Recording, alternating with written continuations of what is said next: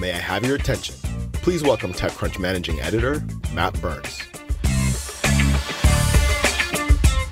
Wow, look at all these people out here. Oh my. Yes, this is great. This has been a fantastic week. I hope you guys have had a thrilling time. I know I have. I've been attending Disrupt since 2008, and this is the first time I got to host Startup Battlefield. And you guys have been a great audience. I hope I've been a decent host, so thank you very much. I wanted to start with that. Next, I want to recap what happened. Over the last 2 days, you saw 20 companies from the Battlefield 20%. They had 6 minutes to pitch, 6 minutes of question and answers, you know all that. Today, they have 6 minutes to pitch, 9 minutes of question and answers, and the whole new panel of judges. These companies are competing for $100,000 and the Disrupt Cup. The judges are going to look at their potential for impact, and that can be either financially or socially. So when you're sitting there thinking, why did that company win, this one didn't? That's what the judges are looking at. So I'd like you to look at the companies through that too. So with that said, I think we should just get started. We're going to bring out all the judges here. First up, give a big round of applause. Come out to some energy.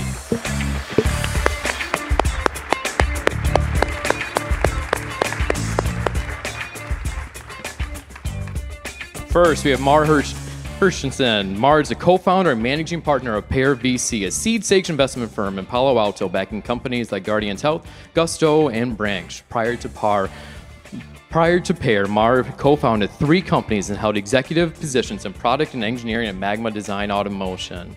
Next, we have Jim Lanzone. Jim is the CEO of Yahoo and oversees a global media and tech company that reaches 900 million people around the world and is the 3rd largest property on the internet. And he's the CEO of TechCrunch too, and my boss's boss. He is a former CEO of Tinder, and prior to Tinder, Jim spent a decade as president and CEO of CBS Interactive. He joined CBS in 2011 when CBS Corporation purchased Clicker Media, and Clicker Media actually pitched here on this stage in 2009, but it didn't win though, did it? It did not. Next, we have Aileen Lee. Aileen Lee is a founding partner at Cowboy Ventures, a team that backs seed-stage technology companies reimagining work and life through technology. Cowboy Ventures works with a wide range of startups, from modern enterprise-oriented companies like Guild Education and Lightstep, to new consumer digital native brands like Dollar Shave Club and Tally. Next, we have my boss, Matthew Panzarino. He joined TechCrunch in 2013, became editor-in-chief in 2014, and that's the position he's held since. Next is David Tisch. David Tisch is the managing partner of Box Group, a New York City-based seed-stage venture capital firm that has invested in over 400 seed-stage startups. He is the co-founder of TechStars New York City and serves on the board of Friends of Hudson River Valley Park. Lastly, we have Rich Wong. Rich joined Excel as a partner in 2006. Rich led Excel's investment and currently serves on the boards of Atlassian, UiPath, Checker, and many more. I'm not going to read the entire list here because there's a lot. Rich also served on the National Venture Capital Association Board of Directors. Give him one more round of applause.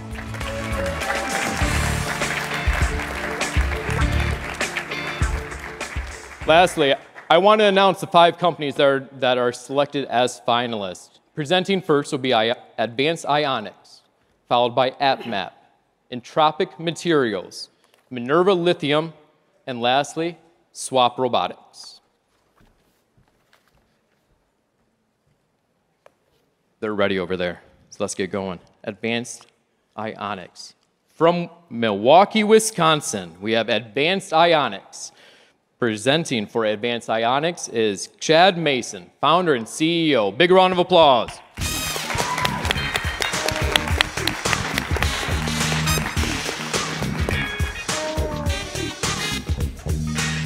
All right, so I was told you folks did not talk about hydrogen over happy hour quite as much last night as you were supposed to, so they brought me back so we can really kind of re-emphasize it a bit here. So, just a few more examples, from yesterday about places where hydrogen is used in your daily life, or things like your glassware, silverware, the oils in your cosmetics, and of course the food and beverage I mentioned. So 90+% of hydrogen today is used in just 2 things, and that's ammonia and petrochemicals.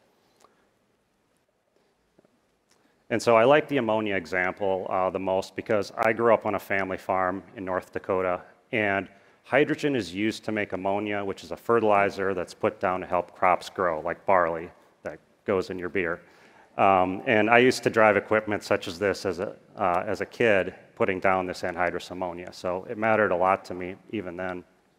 And one of the things to know is these heavy industries like ammonia and petrochemicals, steel, cement, we often don't think about them a lot in the grand scheme of decarbonization, but it's 30+% of total emissions. So we have to decarbonize these industries and, of course, the hydrogen that underpins many of them.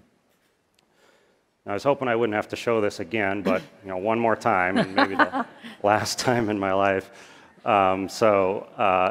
Here's me as an irritable teenager getting a picture taken by my mom. So all those kids out there, do let your mom take a picture of you when you're working on cool stuff. One thing I realized back then was that clean hydrogen can be made using a process called electrolysis. And so I started learning how to build electrolyzers from tube and shell back then and trying to make stuff run on them. And one thing I really learned that is important for electrolysis, and it's still true today, is that electricity use limits electrolyzers. And even if your electrolyzer was free, electricity cost and the amount of it that you use just dominates so much. Basically that's why Advanced Ionics was founded, is to set the new standard for industrial electrolysis. And we do that with breakthrough electrolyzers, reducing electricity requirements down to 35 kilowatt hours to make 1 kilogram of hydrogen. And we do this with what we call Symbion cell technology, and it does what other electrolyzers can only dream of doing, eliminating the delicate membrane or brittle ceramics that are seen in every other technology. And what's amazing about this platform architecture is there's no expensive, rare materials that are used everywhere else, no toxic fluoropolymers or difficult to recycle chemicals. And then we do both the material side and the systems under one roof with our amazing team. So let's go to that team right now in Milwaukee, Wisconsin. And we have Owen and James here who are going to handle the camera. So these are some of our secret sauce, electrode assemblies and bipolar plates. So in the lower left, you basically see what we started with, a button cell that proved out our technology and the fact that it works really well. And then this year we've scaled that up 20x and are validating that right now internally. And then we've actually already scaled that up another 8x. And we're going to start validation on that early next year on the bipolar plates in the upper left there. And then let's pan over to the left, Owen, and up. Okay, so all of these components go together and get put inside of a cell, which gets put into a stack. And this goes inside of this insulated box here, and that's where the magic happens. Steam is converted into hydrogen and oxygen at the highest efficiencies. And then down on the bottom is the rest of the cool balance of plant that just supports and keeps everything running nice and happy. So thanks a lot, Owen and James, and let's go back to presentation.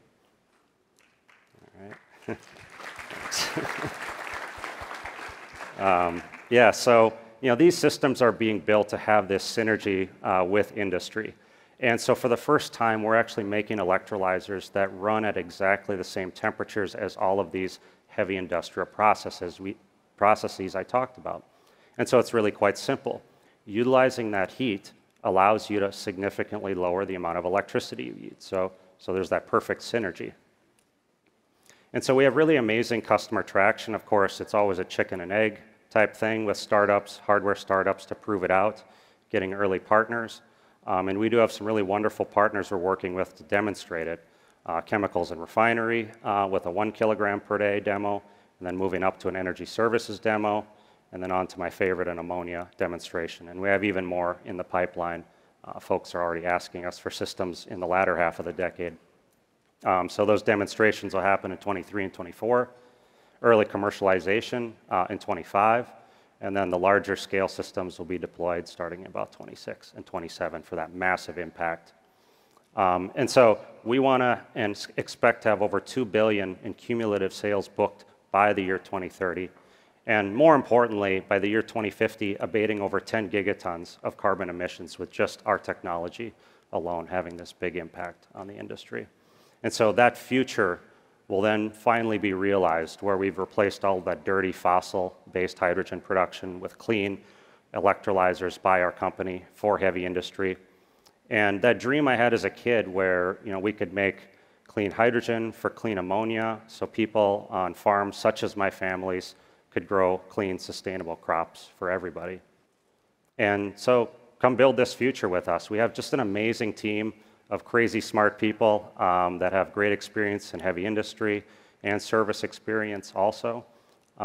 So just come join us and be part of our mission to help decarbonize heavy industry. So thank you very much.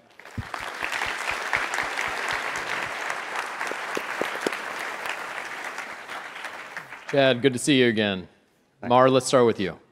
Awesome. Good job, Chad. Thanks. I mean, it looks like hydrogen is coming up, so this is the right time for a product like this. Yeah. I'm curious how far we are from actually having this green hydrogen at a price that is competitive. Maybe you can tell us about it and what's the, what do you need to prove to get to that?